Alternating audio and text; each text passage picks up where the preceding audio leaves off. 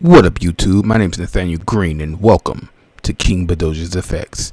In today's tutorial, I'll be showing you how you can use your Chaos Cache Manager inside Unreal Engine 5.0.3.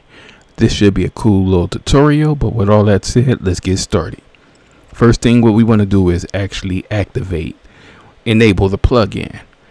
I already did it, but if you don't know how to do it and you didn't do it already, all you want to do is go to Edit, Plugins, and then just type in Chaos. And it will be right here. This is what you'll be looking for. This should be unchecked. So all you have to do is just check it. It'll probably give you a little caution warning. Just click yes. And this one should be checked by default, but if it's not, check this one as well. And then click the little restart button down there. And yeah, you should be all good after that. Next thing what we want to do is simulate physics. We want some interaction with these two, because I'm going to have this sphere crash into this cube. The first thing what we want to do actually is simulate the physics. So I'm going to just check the sphere first. We have it here, physics, and I'm just going to go to right here where it says simulate physics. I'm going to check that, and I'm also going to check the mass, and we're going to do the same with the cube. So I'm just going to, and the cube is already checked. All right, so that's good. It's already checked. And the next thing what we want to do is actually fracture this cube. So how we want to do that is all we want to do is go right over here. Make sure your cube is selected, because it needs to be selected with this little orange. Just click it and you'll get this little orange line around your cube. Then you'll go over here to select mode. Just click that, scroll all the way down to fracture, click that. Now we'll have two little pages right here that pop up, but the important one is the one in the back, second one. And the first thing you want to do is click new, because we're about to start a new fractured object. And you can create a folder if you want to put it in a particular folder, but I'm just going to leave it as is. So I'm just going to click here. After that, you want to choose what kind of fracture do you want. I'm just going to use the uniform, but if you were trying to like fracture glass, you want more of a glass look, you might want to use the radio. Or if you're trying to crash into a brick wall and you want it to look more like a brick wall, then you use the brick.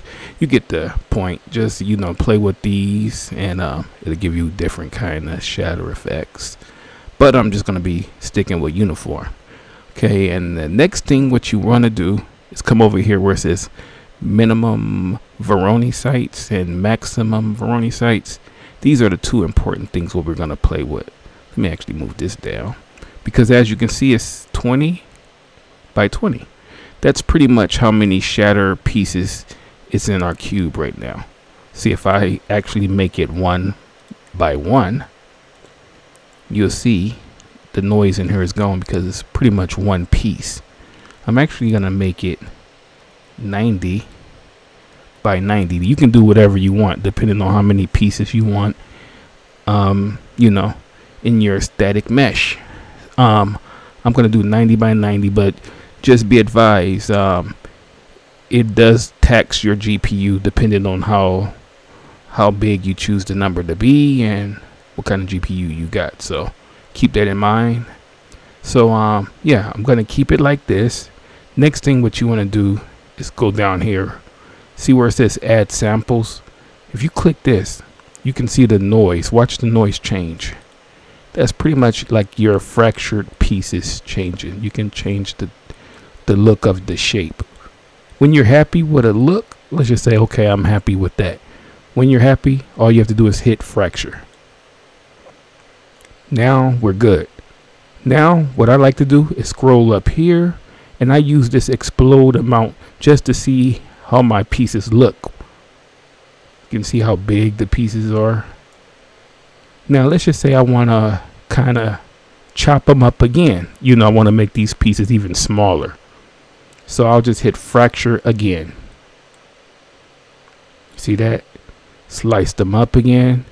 And let's just say I want them even more chopped up than this. I'll hit it one more time. See that? And I'm okay with that. Now this also is taxing to your GPU too, so keep that in mind. You might don't want to do too many, but depends on how powerful your GPU is. You know, I'll let you decide that for yourself. But once you're done with everything, and I'm done with everything, I'm actually gonna go back up here to explode amount. I'm just gonna actually bring that back down to 0. And then we're going to clear all this just by going up here to fracture mode and go back to select. And now we're clear of everything. But as you can see, our cube lost his material. So to bring his material back, to bring the material back to the cube, all you want to do is make sure it's selected. And we'll type under details bone. See, it says show bone color. Just uncheck that. Bring us our material right back.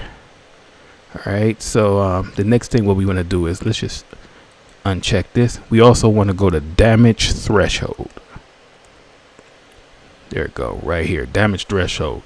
Now this is basically how much damage it takes for this to be destroyed. So when I'm ramming this into this, it'll be destroyed at 500,000. But what works, what I like that works best is 5,000. So yeah, I'm just gonna click 5,000 up in here, but you can play with the numbers if you like. But for me, this is like the sweet point. I kind of like this number, so make it 5,000, and then you're done with that. Next thing, let's just double check one more time. Let's click out of here. Let's just make sure our physics is still activated, because I know sometimes. Okay, so physics is activated. Let me just check the mass again, and the same for this. All right, and simulate still checked, mass still checked. All right, we looking good. All right, the last thing what we're gonna do now is we're gonna go to that plugin, the Chaos Cache Manager. Now what you want to do is make sure your cube is highlighted, or whatever mesh you have in there that you're trying to shatter. Make sure it's highlighted. You check it. You click it. Then all you have to do is go up here to Actor, scroll down to Chaos, create Cache Manager. And I'm just going to save that. All right. Now we have our, it's right here. I'm actually going to bring that inside of our sequencer, along with the cube and along with the sphere.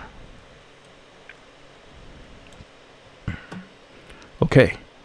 So we have our Chaos Manager here. What you want to do next is go right here where it says track.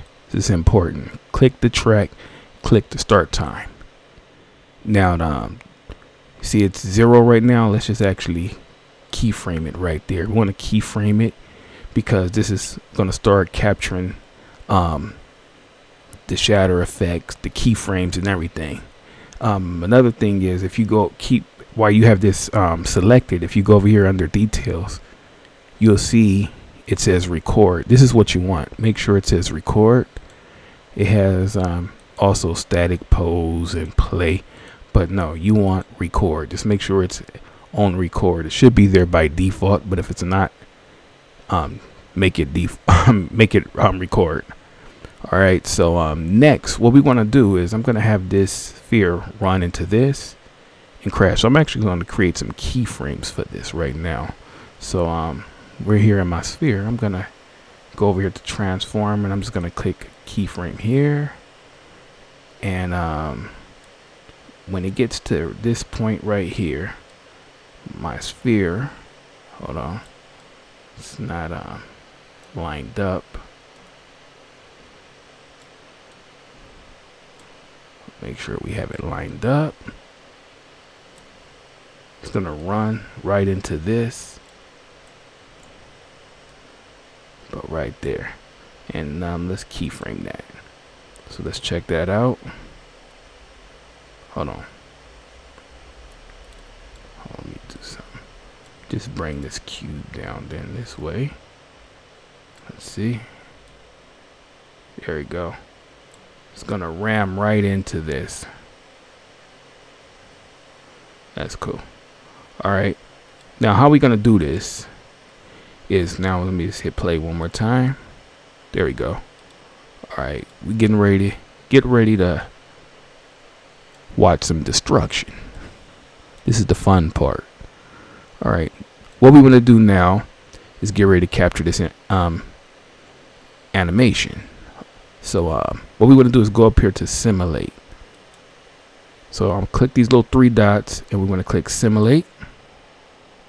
And all I'm going to do is just hit the plus to start it. And stop it. Now if I bring it back, the ball will come back, but it didn't shatter or anything. But that's okay because we captured it with these zeros. Now you see, you can actually scroll these zeros up. Watch this. See that? I'm scrolling it up. I just using the mouse, and I can go back. So how you gonna do this basically is keyframe, because it's set keyframes. So let's just have it back right here. So let's play this right here. This is when you're starting to do your animation work. So when it gets to this point, when it gets to right here, let's just say when it gets to there, now I'm gonna actually scroll up, and as you can see, it already created a keyframe. So let's just get to the first part of the explosion, maybe about right there. That looks good. And then as it gets here, maybe a little bit more explosion. And then when it gets all the way here, we're gonna have it,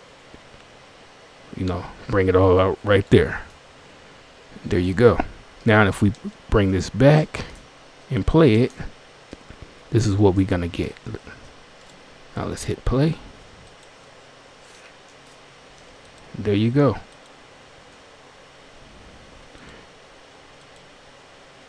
And that's how easy it is. You can move your cameras around and everything. Yeah, that's it. Hopefully this tutorial was helpful. If it was, comment, like, and subscribe. And like always, see you guys in the next tutorial. Peace.